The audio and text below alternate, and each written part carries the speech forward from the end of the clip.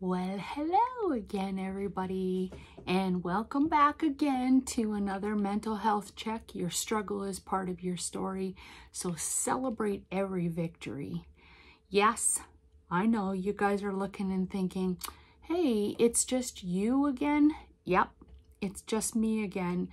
You remember last week I talked to you guys about grief and that Mandy has been dealing with her sick baby. It's her baby, and so she hasn't been able to be here. But you know, I don't know, some of you may and or may not understand this or know this, but when you're suffering from something like that, like grief or those types of things, one of the things that happens oftentimes is your body has difficulties too, your actual physical body. So not only, you know, are you dealing with grief, and especially for those of us that deal with mental health issues or struggle with those things, and you guys know that Mandy has had issues in the past. She is my professional here with regards to mental health, and she, you know, has taken courses and done all those things. But not only that, she's lived it. I've lived it as well, and not of course as detailed as Mandy has. So that's why she is our well, basically our professional, like I said.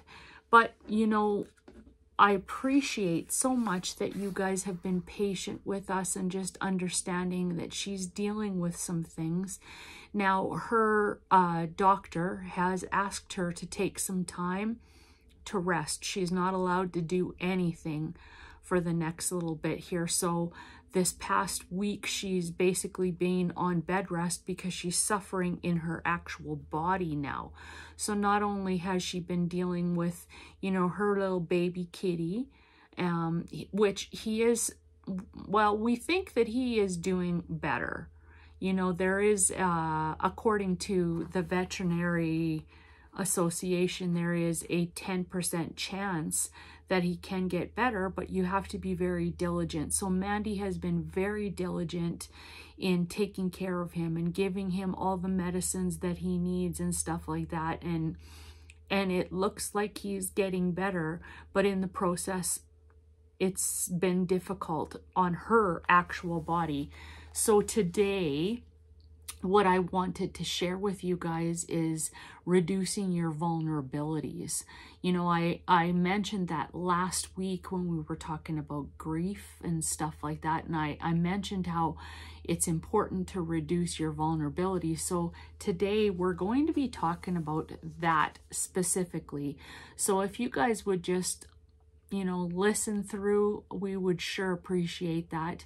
If you're hearing us right now, I'd love it if you would just like and subscribe to our channel, our YouTube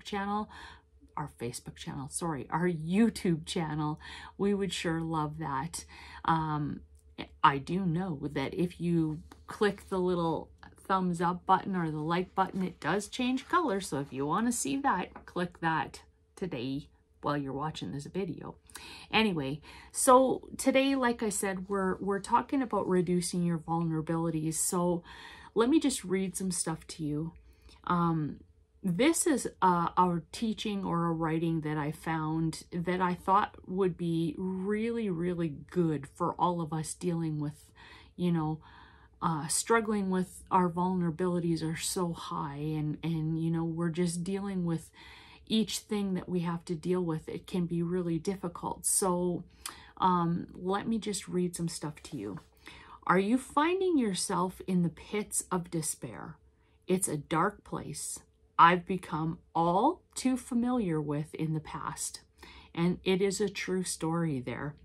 Perhaps you are feeling that your situation, maybe even your battle with mental health itself, is hopeless. And like lots of us struggle with those things. That your tunnel doesn't come with a light at the end of it. Many heroes of faith faced the same type of despair and anguish. you're feeling today, or even our Mandy that we've been talking about. Job, as one of the heroes of faith, he lost everything, and I mean everything. And if you want to read about that, check out in the Bible of Job chapter 3, verse 26 is specifically where it talks about that he lost everything, but there's a lot that goes along with that.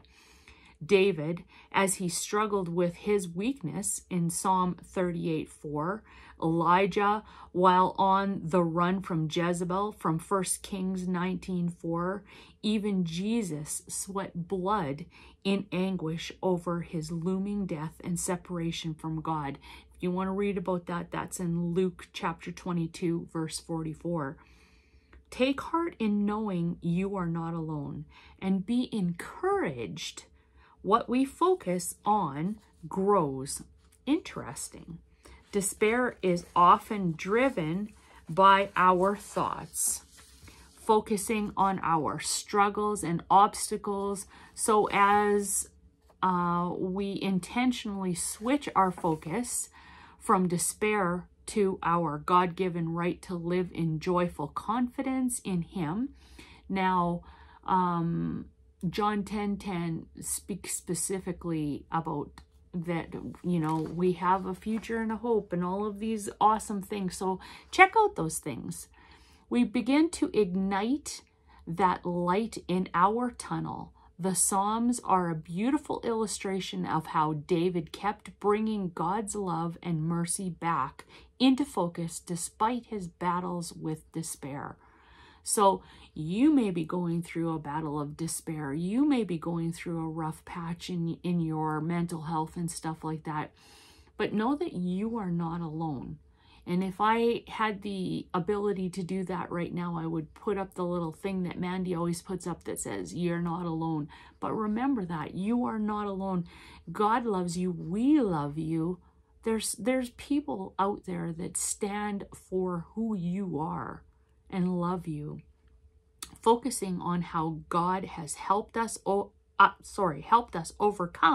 in the past, because He has, and in His promise to be with us now is the very renewing of our minds that Paul calls us to do in Romans 12:2. It is moving our thoughts from being feelings which lead to being shaped by the truth of the Word of God. So now listen to this. This is the promise, and it comes from 2 Corinthians 4:8-9, and it says, we are hard pressed on every side, but not crushed, perplexed, but not in despair, persecuted, but not abandoned, struck down, but not destroyed. So that is a promise for you guys, that no matter what, God is going to be right there with you. So, you know, it's important for you to reduce your vulnerability so that you can remember that promise, so that you're not so overwhelmed by all of the things that happen in life that can take you out of that spot where you can't even see the promise anymore. So the word vulnerability specifically refers to the quality or state of being exposed to the possibility of being attacked or harmed, either physically or emotionally.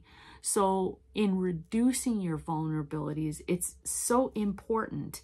So I have 3 things here that you can do or you can think about to reduce your vulnerability. Number 1, take breaks. When you need a break, when you need to stop, take a break. Stop. Just take a break. Take the time that you need. Number 2, not allowing things that are harmful to not take root in your heart and mind. Okay? So, you know, being positive and thinking to yourself, you know what? I am a winner. I am going to win this race. I have what it takes. Don't say things to yourself like, I'm a loser or I'll never amount to anything. Don't say those things. This is how we reduce that vulnerability. So some of us maybe have the vulnerability that says that we are losers or whatever in our own hearts or our thoughts or our minds or whatever. It's where you have to say, no, I am a winner. And number 3, by resting when needed. So this is a big one right there.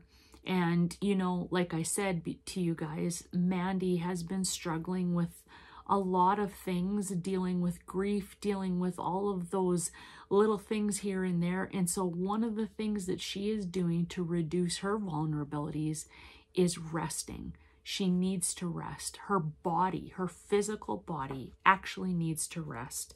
So I'm going to give you guys a little prayer that you could say if you want to. And then I have one more last little thing that, you know, I was thinking about today and it just really hit my heart. So here's the prayer. You could say something like, Dear God, I do feel pressed, struck down, anguished, overcome by the darkness of despair.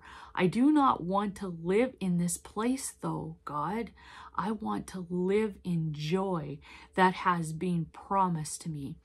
Help me to move my focus from my situation to my salvation, from my feelings to my faith, from my trial to my ultimate triumph. It's hard to renew my mind. I battle my mind constantly. Strengthen me, guide me, and remind me to keep my focus fixed on you. Thank you, Jesus. Amen. So you guys, I know that some of us have gone through difficult things and stuff like that, and it is important to reduce our vulnerabilities. It is important to remember that no matter what, you are not alone. And something that struck me so hard today, okay? Now I want you guys to remember this. This is probably one of the most important things that you will remember today. Write it down. Keep it as a mantra if you want to, but remember, you have survived 100% of your bad days, okay? And in my books, in my books, that means that you are strong. Have the best day. We love you guys. And if you want numbers to call or you're looking because you need help, then check out our description in the box below and it will give you phone numbers that you can call. Okay? Love you guys. God bless you all. Have the best day. And remember, you are a hero. You are a survivor. Bye for now.